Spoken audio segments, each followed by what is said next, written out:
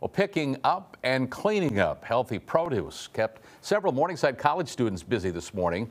That produce harvested from the university's garden and being shared with the Food Bank of Siouxland. Now, over the summer, those students from the university applied agriculture and food studies program, tended to the garden, donated to local pantries. That included Grace United Methodist Church. But today, the Food Bank of Siouxland was benefiting from the on-campus garden. I would say the best thing we have going on at Morningside is our students. They're not afraid to get their hands dirty. They go to work. They're applying what they learn in the classroom out here and fighting a really important need in our community. And I always say the best crop we have are our students. Today's donation included potatoes, onions, tomato, and corn.